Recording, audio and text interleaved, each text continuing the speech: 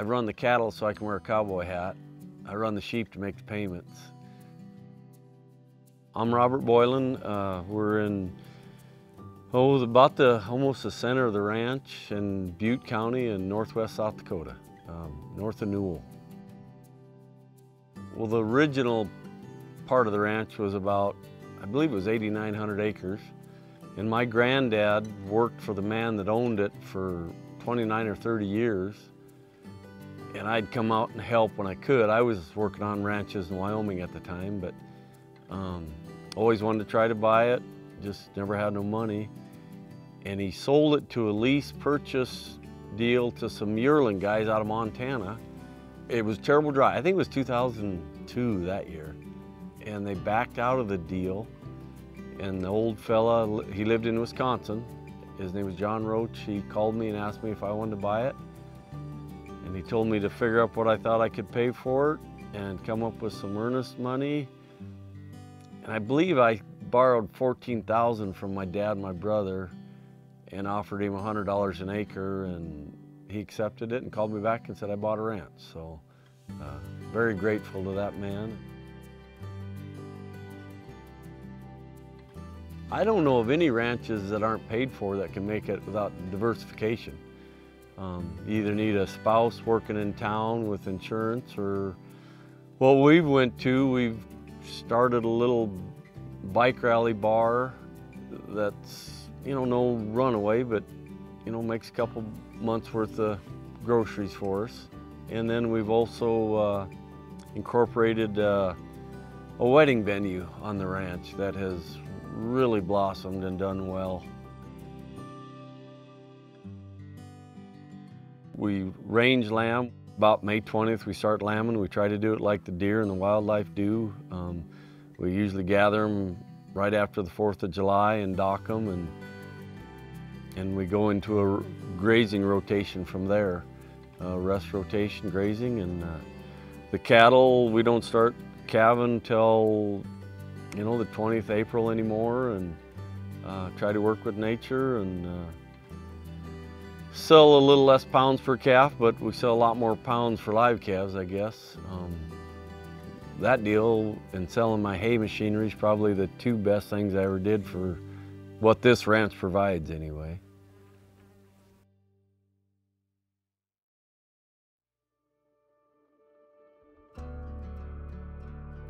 Robert's been working diligently for years on improving his ranch, and NRCS has been a partner with Robert, working with them to make improvements to the infrastructure and to his grazing management, which he's been at for several years now. And now Robert's kind of starting to shift his focus to other resource concerns that he has. He's been working on getting livestock distribution, improving the uplands, and he's always looking at new things. He's always looking at what's next and what might be a resource concern out here. And now we're working with him on some low-tech riparian structures that he's implementing here to try to improve his riparian areas. He talked to you guys a little bit about the woody species and the cottonwoods and the willows that he's been seeing, and really just how to improve that resource and bring it closer to potential.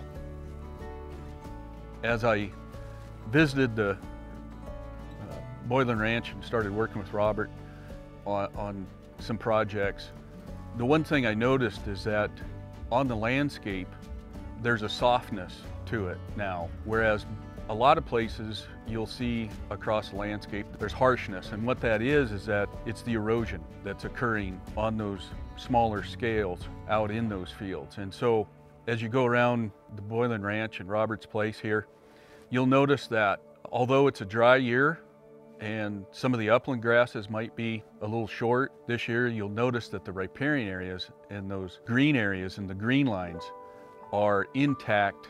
They're covering the stream banks. They're saving the soil, whatever does run off when we do get a rain. All of the pieces are there in those riparian areas. Robert's worked hard to make sure that all those components are there.